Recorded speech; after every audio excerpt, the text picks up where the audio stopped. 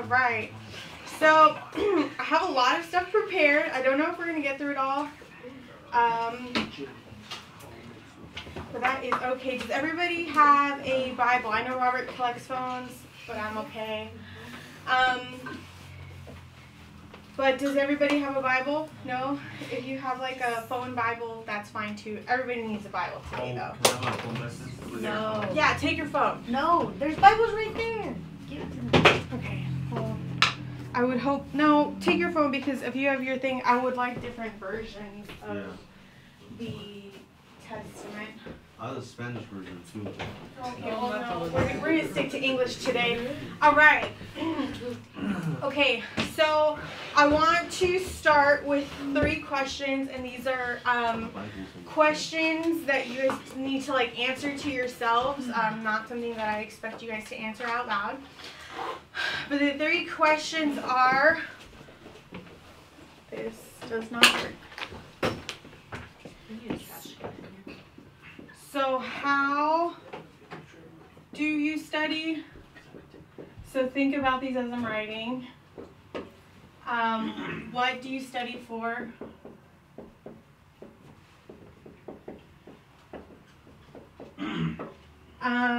Question mark. And what do you study with?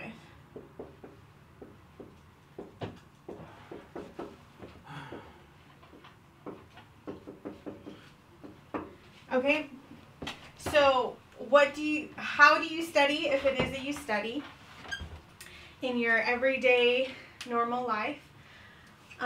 If it is that you study, what do you study for specifically? Are you studying for a class? Do you have to teach something? Are you trying to create a sermon? Are you trying to create like a devotional? And what do you study with?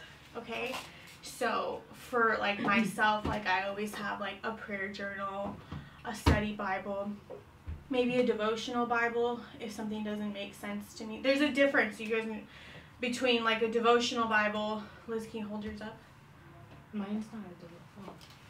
Oh well, it's not. It's like a. It's like the Message. You guys know the Message Bible. Mm-hmm. It's like simplified, easier to study, easier to understand. And then there's study Bibles, like the NIV or ESV or RSV that try to be more literal in accordance with like the Greek and the Hebrew. So these are the 3 questions. I hope that you guys are answering them to yourselves. Okay, and then the first thing that I want to say is that there is absolutely no wrong way to study your Bible. Like, as long as you're doing it, you're doing something good. So this is just my way, the way that I was taught in school. My entire degree was focused on answering these questions, teaching me how to study my Bible in a scholarly way and in a like a devotional kind of way.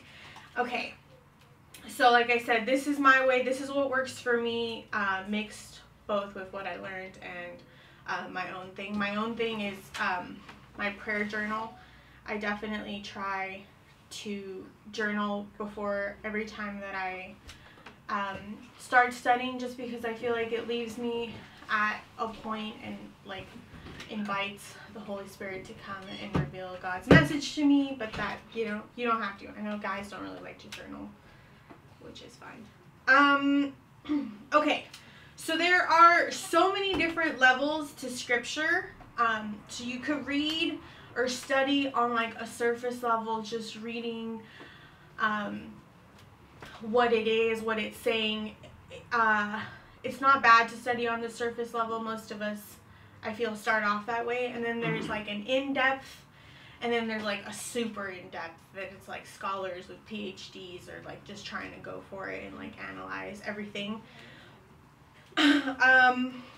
So a combination of all 3 of those, both on the surface, in-depth, and then super in-depth, is what gets me pumped about Scripture. Like, I love that I could be studying some verse and it means something to me in my personal life, like immediately. Like, yes, I'm going through a breakup right now. This is helpful to me. This is God speaking to me. But then there's also like a scholarly way to look at it, like what this verse meant to the audience that it was written for, like what they took away from it. Like, for example, like Luke wrote to the Gentiles specifically, like what the issue, like in my head as I'm studying, I was like, what issues were the Gentiles going through at this time that Luke decided to write this for them? How did they take it? How did they receive it?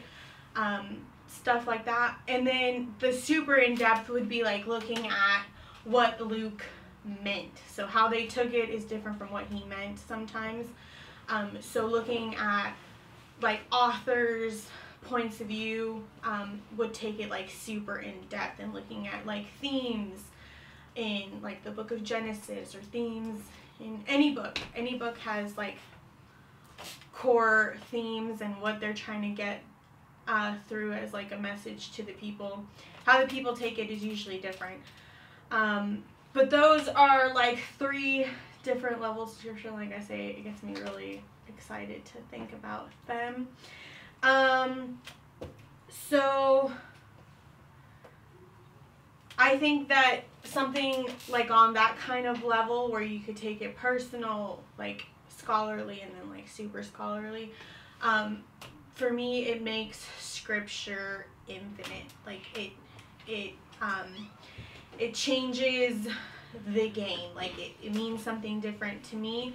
It could mean something completely different to Madi. Like we're 2 different readers with 2 different points of view, with 2 different lives that are going through 2 different things. And there's an infinite amount of ways that you could approach a text. So it makes it infinite, I feel, and it just reflects the infinite God that we have. Okay, so, yeah. Okay, so ways to study.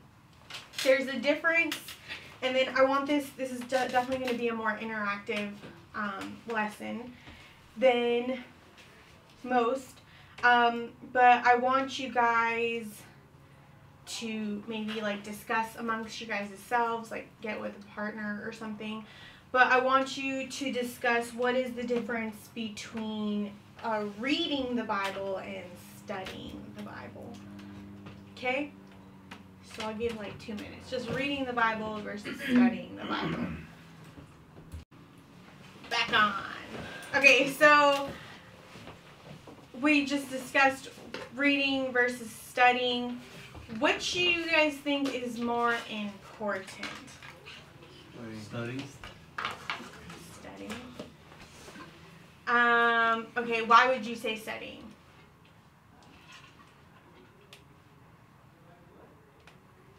Elmer, since you were the one. Those who said studying. Yeah, buddy? Yeah, JC. Okay, well, it's a trick question. They are both equally important. Studying is more, like I said, like more of what the text means. Reading would be more of what the text means to you. So they're both equally important. Every time I would spend like a whole 11 weeks on just like the book of Luke, and I had to read that thing like 20 times through separately. And the first times they would just be like, read it through, like whatever, just don't think about anything, just go with the story. I'd read it again and have to come up with some questions, and that's kind of what I want to get into. So reading it the first time through, letting God speak to you in whatever, speak into your life in whatever situation that you're going through. You might like jot some notes down or whatever. So they're both equally important. But one of the things that has helped me develop into like a scholarly student, I guess, would be what I had to do. So like I said, they would assign me in school like 2 chapters, like a day, and I'd have to come up with like 30 to 50 observations or questions on 2 chapters. And you're like, how the heck are you going to do that, right? At first you're like, this is impossible. Like, it's 2 chapters. There's not a lot of material. But I think this is what takes it from reading to studying. So, like, that doesn't make sense. I don't know why I wrote that. I was just reading to studying. This isn't making sense, sorry. So, like anything, like reading, like observing something that you didn't notice before. And I started off on like Genesis, which is what we're going to do today. I started off on like Genesis 1 and 2 was like my first scriptures class. And I'm like, I read this text like 100 times already. Like, what more can I learn from it? Like, what is it that I don't already know? And now I have to come up with 30 to 50 questions about the first 2 chapters of the Bible. I'm like, come on. I was like, I'm just going to be making up things. But then as I started doing it, this was like easy, right? I would go to like 80, even though they only asked me for 50, because there's just so many things that I wanted to like learn. And then that would be like an assignment to turn in this, and then the next assignment would be try to answer all of these, which was dumb of me to do 80 sometimes. But that would be what it is. So we're going to open. Okay, and then finally, so when you're trying to answer the questions that you asked yourself, it would be like looking at commentaries, looking at articles and stuff, and looking at different translations or whatever. So that would be how you answer the questions. So we're going to just go through. I want to do Genesis 1 and 2, just because I feel like it's something that we've all read, but and also because we're going through it in our if you're going to a Bible study, during the week, like we're covering Genesis 1 and 2 right now. So and I really love the classes because they bring up questions or points that we don't really consider on our daily reading, and that would be more of like a studying thing. So I do want us to go to Genesis 1 and 2. It's going to be a little heavy because we're going to read through the whole thing. But I want all of us to come up with questions, observations, something that you didn't notice before, something that stood out, a word that doesn't make sense to you, whatever that may be, as we read. And so everybody's going to give me a question or a observation. And we're going to, so it's going to be a long reading, but that's okay. We've all read this, I'm sure. Almost all. Probably all. Okay. So I have the NIV, if you follow along. If your version is different from my version, and it says something like completely different, usually when there's like issues with translation, that means because the Hebrew is really hard to understand at that point. So if your something says completely different, like raise your hand, we're going to see what your version says. Okay. Let's do 10 verses at a time each, yeah? So Liz, let's start with you. In the beginning, God created the heavens and the earth. The earth was formless and empty, and darkness covered the deep waters, and the Spirit of God was hovering over the surface of the waters. Then God said, "Let there be light," and there was light, and God saw that the light was good. Then he separated the light from the darkness. God called light day, and darkness night, and evening passed, and morning came, marking the first day. Then God said, "Let there be space between the waters, to separate the waters of the heavens from the waters of the earth." And this is what happened. God made this space to separate the waters from the earth and the waters from the heavens, and God called the space sky. And evening passed and morning came, marking the second day. Then God said, "Let the waters beneath the sky flow together into one place, so dry ground may appear." And that is what happened. God called this dry ground land, and waters seas, and God saw that it was good.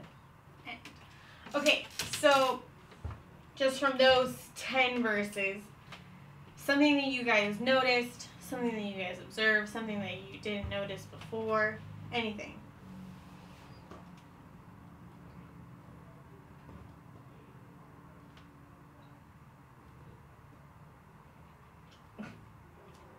you asking all? Yep. All? Oh, okay. What does it mean that the earth was formless and empty? Okay, formless or void. Vacuum is another word. Empty. Question mark. What does it mean? Okay, another one.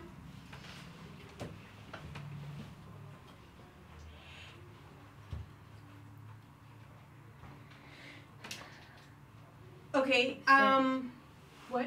Do you have another one? Yeah, but I mean, I don't want to keep going. Come on, anybody? Okay, does anybody notice how God does not create waters? What's up with that? Right? Because the Spirit was hovering over the water. What's up with the Spirit? Is that different from God? Is it the same as God? You know, just questions. That's all I want us to do is just ask questions. We're not answering anything today. Okay. In the beginning. What? Anything. Oh, what came first, light or darkness? Okay. Was darkness created? Or I mean, however you origin wanna put it. Yeah. of light? Darkness created or not? Come on, guys. Alright, I'm done. Yes. Anybody? We all gotta come up with stuff. This is gonna be impossible to get through all 10 chapters because there's so much in just these 2 verses, okay? Was it truly a 24-hour day? 24-hour days? Get into it before. We studied this with Helms. What about before the beginning of time?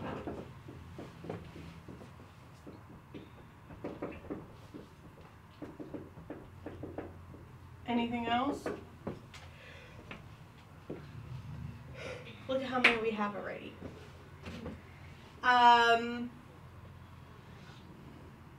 So God calls the light good, but He doesn't call the darkness good. Another thing. Again with Josh's thing. And evening passed and morning came, signifying a day. Is it 24-hour days? Any other questions? Something that is super interesting, and I think that you guys said they didn't hear. And God saw that the light. Okay, hold on.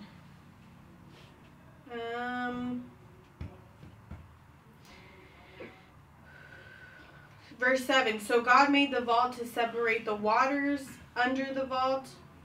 I don't have the correct. Liz, you want to read verse 7? And that is what happened. God made this space to separate the waters of the earth from the waters of the heavens. So what is the difference between the waters of the earth and the waters of the heavens? You know? So these are questions that I would ask. This is studying. This is taking these 10 verses, and I know that I'm not giving you guys enough time because it would take hours.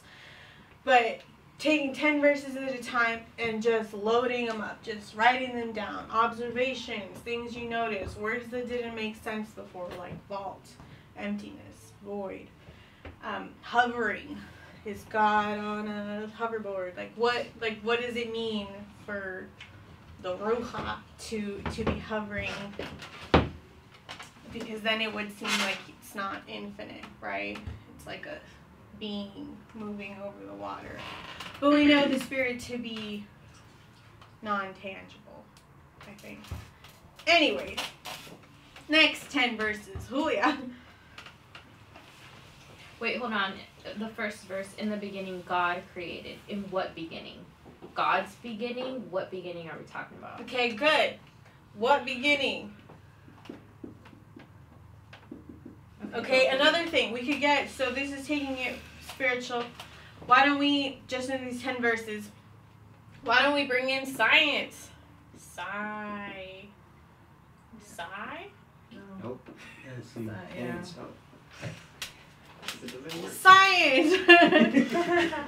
Why don't we bring in science? What does science say? How have scholars that are also scientists or biologists read this or these, you know? Like, you could get into a whole thing, right? Okay. Sorry, I'm getting excited. Verse 11, Juliet. Then God said, let the earth bring forth grass, the herb that yields seed, and the fruit that yields fruit according to its kind, whose seed is in itself on the earth, and it was so. And the earth brought forth grass, the herb that yields seed according to its kind, and the tree that yields fruit, whose seed is in itself according to its kind. And God saw that it was good. So the evening and the morning were the third day. Then God said, let there be light in the firmament of the heavens to divide the day from the night, and let them be signs and seasons for the days and years. Let them be for lights in the firmament of the heavens to give light on the earth. And it was so. Then God made two great lights, the greater light to rule the days, and the lesser light to rule the night. He made the stars also. God sent them in the firmament of the heavens to give light on the earth, and to rule over the day and over the night, and to divide the light from the darkness. And God saw that it was good. So the evening and the morning were the fourth day. Then God said... Okay, no, read verse 20. Then God said, let the waters abound with an abundance of living creatures, and let birds fly above the earth across the face of the firmament of the heavens. Okay, questions, observations.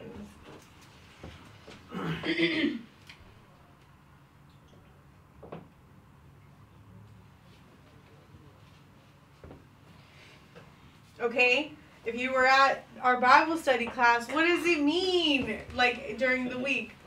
What do you mean that God created a light on the first day, let there be light, but he doesn't create sun and moon and stars until the fourth day? Fourth day? Third day? Fourth. Might be third. Fourth. The third. But so then what kind of light was created on the first day? There's also a lot of separation happening. Yes. Like light from darkness. It says it twice. He separated the light from the darkness. And then Everything. He's separating the vaults from the sky, the waters from the earth, and the waters of the ground. There's a lot of separation going, right? So, which, caveat towards separating the goats and sheep. So, there's a lot of separation that's going on. Good. I wrote that down. Okay? And the land produced vegetation. What do you mean? God didn't do it? Or he let the land do it? That's giving power to, something else, no? Produce. Veg. Okay? Anything else? Just from those two? I don't know if we've gotten to it yet. So God is blessing, this is interesting. God is blessing the days, we've noticed. Mm-hmm. What day has he not blessed or said it was good? I mean, day 2, no good. Or at least yet, because he does do a blanket term at the end. What do you mean he doesn't say call it good? Right?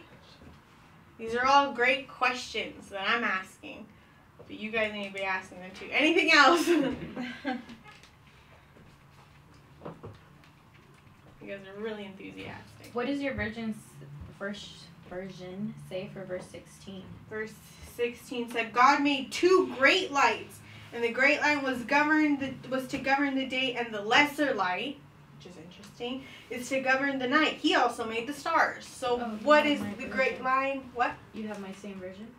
I have an idea. So, great light, lesser light, why? No? Okay. The greater one governs the day, and the smaller one governs the night. The lesser, yeah. What does it mean to be lesser? Why is the sun greater? Why is the sun greater? No? The lesser governs the darkness. No? Come on, guys! Like the rest of the planet?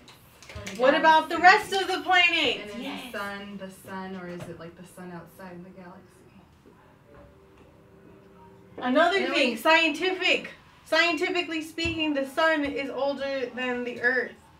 But according to the Biblia, the earth was created and then the sun was created. So there's just a whole bunch of... Anybody else? Some? Okay. Wait. 14. Oh, go ahead, Maddie. On verse 14, when he says, "Let there be light in the firmaments of the heavens to divide the day from the night," and then in verse 16 he repeats again, like he made the stars and he made them for to be signs and seasons and days and years. So time. Time. Seasons. What would you ask Passing. about time? You're noting time, but what? Come up with a bigger. Go back to the beginning. Didn't he already create time? When? Evening in the morning? Or on the first day? On the in the beginning. Beginning time. So ask these, like, so what about before? Was there no time? Is there no time outside of our knowing of it? So it wasn't 24 hours. I mean, Because he just created was time. it? You just gotta ask He these just questions. created- Also, verse 3 says, "Let there be light." What light is he talking about What- if it's not created till the fourth day? What light? There's in our Bible study, there's some scholars or people that think that the ones that believe that Jesus was created, when God says "Let there be light," they think that He is creating, because in 1 John 5:1, I think 1:5, it says that God is light. So when He says "Let there be light," it's "Let there be more of me." So scholars, some people that believe that Jesus was created, and they like, this is the creation of Jesus Christ. So it's just a whole, okay, just to blow your minds. I'm just trying to get you guys excited about how many things we can. But we get. don't believe that, though. Right? We don't. But I mean, like, just like to to study it. Like, why is it that they believe that? Like, at least you know, and then you could come up with like an argument against why that doesn't make sense. Doesn't. And go to different parts of the text, right, where Jesus talks about His origin at the beginning with God. So, I mean, all of these I'm getting ahead of myself. We're probably just going to cover chapter. Well, I wanted to get into a little bit of chapter 2. We have no time. Okay, that's okay. We don't have to. So then we get into chapter 2, and it tells the creation story again, right? So if you noticed it, so go to verse 2:4, Genesis. Verse 2:4. No, chapter 2, verse 4. And this is the account of the heavens and the earth when they were created, and when the Lord God made earth and the heavens. So he's stating everything that He already said again. Why 2? 2, what's the difference between the two? There's so many questions, and I'm going to start wrapping this now. There's so many questions that you guys could ask. This is just like 1.5 chapters of the text. Observations are what make my studying, like what energizes me. You could ask an infinite amount of questions. The amazing thing is that all of this, every single verse in the Bible has already been studied. It has already been analyzed and taken apart and put back together. And all of these questions somebody has already asked before, so you just need to find them. The first thing that I would say is don't consult something like a commentary or something first. Like, do that after you've already asked all of your questions, because then you're letting somebody else's questions dictate how you study, and that's not God speaking to you. That's you listening to what God told somebody else. So asking questions, writing them down. Like I said, I always study with a prayer journal or something. I write down my observations, my questions, and then I try to answer them. So just with these alone up here, we can go into topics of like creation theories, microevolution, macroevolution, ancient Israel, how they read it, eco-theology, what this means for the ecosystem, for all our arborists in the room, numerology with the numbers that God is, or that Genesis 1 and 2 are saying, astrology, like end times, eschatology, right? So like pre Easter theology. So what does all this mean since it's before the resurrection? Like, there's just so many different points of view. Like the origin of evil you could get into, because obviously God does not create evil in the creation narratives.